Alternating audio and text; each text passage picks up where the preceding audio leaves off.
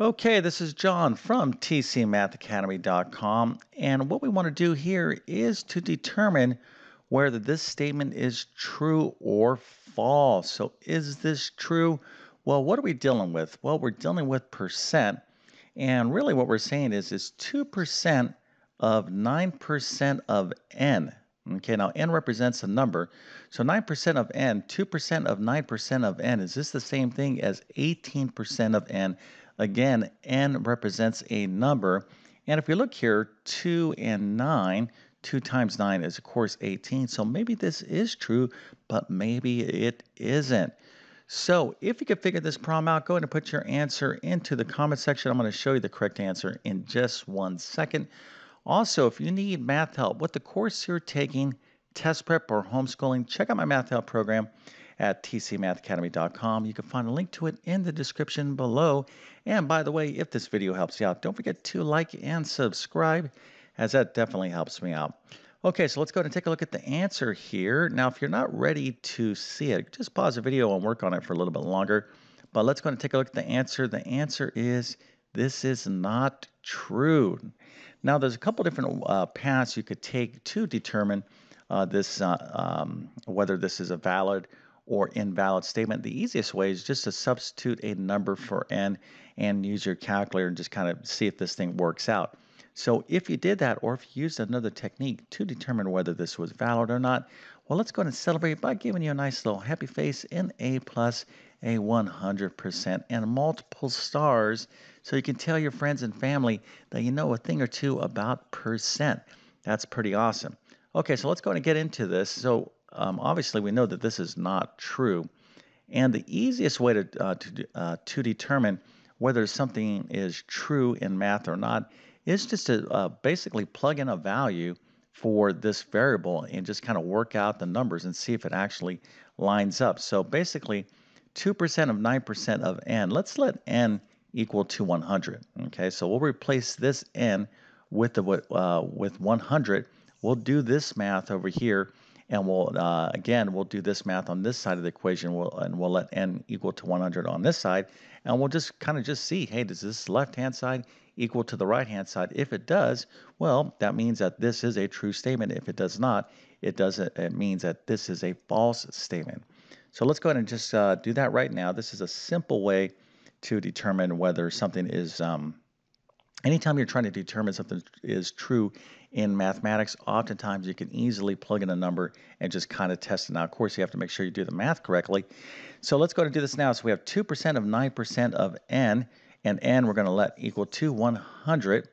So first we have to find 9% of 100. So 2% of 9% of 100, 9% of 100 is 9. So that's going to be 0.09 times 100. Okay, so if you don't know how to do this, well, then you need to kind of review some basic percent. But 9% of 100 is, now you should just be able to look at this, be like, well, if you have 100 and you have 9% of 100, that is 9, because by definition, the definition of percent is expressing a number out of 100. Okay, so in other words, we're comparing a number to 100. So 9 out of 100 is 9%. So hopefully you know a thing or two about percent, but if you didn't and you have your calculator, you could have taken this percent here, changed it into a decimal, that would be 0.09, and then multiplied by 100, and you would have gotten 9. Okay, so 2% of 9, we have to figure that out now. So 2% of 9, now in our calculator here, we're going to change this percent to a decimal. That's 0.02 times 9. Now, if you're a little bit shaky on percent, if you're like, oh yeah, I kind of forgot that, well, then you need to kind of do some review. Let me offer you a couple quick suggestions. One, I have a ton of videos on my YouTube channel on percent, various type of percent problems and skills that you need to know. Or you can check out my Math Foundations course or Pre-Algebra course. You can find that at my Math Help program. All right, so 2%, we can write as 0.02, and then we'll multiply that by 9. Of course, we'll use our calculator, make our life a little bit easier. So that is 0.18. So this whole left-hand side right here, when we replace this n with 100, turned out to be 0.18. So now we're going to replace this n with 100, and we're going to see whether, in fact, that is equal to 0.18 or not. Okay, so 18% of n. This is what we're trying to figure out. So when we're trying to find a percent of a number, basically we kind of interpret this as this way, 18% of n. So if n is 100, we want to find 18% of 100. So we're going to, again, change 18% into a decimal. That's 0.18 times 100, which would be 18. Of course, hopefully you don't even need a calculator to find or to express or to find out what 18% of 100 is, because 18 out of 100 is equal to 18%. Okay, so 18% of 100 is 18. Now that doesn't appear to be equal to the left-hand side. So again, when we actually, give me 1 second here. So the right-hand side turned out to be equal to 18, and the left-hand side turned out to be 0.18. So these are not equal. All right, kind of jumped the gun there because I just wanted to show you that we determine this was the left-hand side when we let n equal to 100, it's 0.18, and the right-hand side is equal to 18. These are obviously not equal, so this statement here is not true. Okay, so in mathematics, we could just simply put a little line. No, this is not true. So let's go ahead and take a look at this algebraically. Now, let's suppose we don't want to let a number replace n with a number. No big deal. We could still just kind of use some basic algebra to determine whether this is correct or not.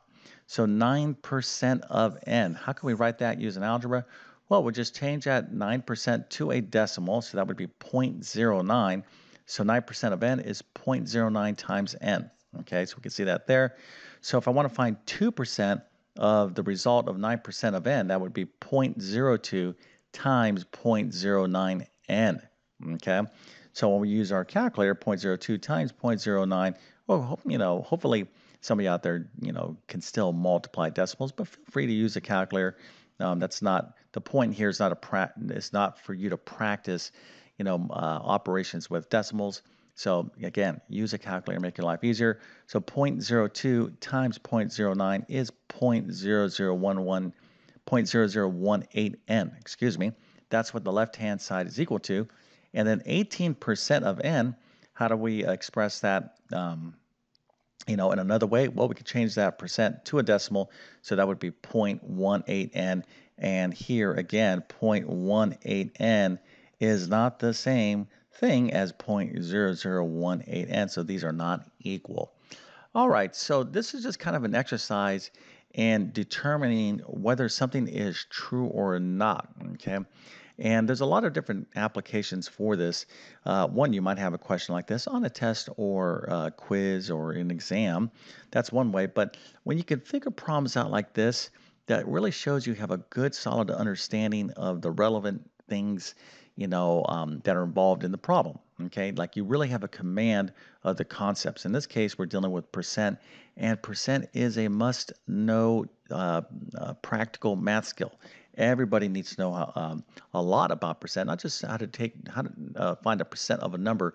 You want to know how to solve a variety of different type of percent problems, and oftentimes it does require algebra for the most part. Okay, there are some other ways to get around using algebra to solve percent problems, but I'm going to strongly suggest that you brush up on your basic algebra skills when you are solving a little bit more interesting percent problems.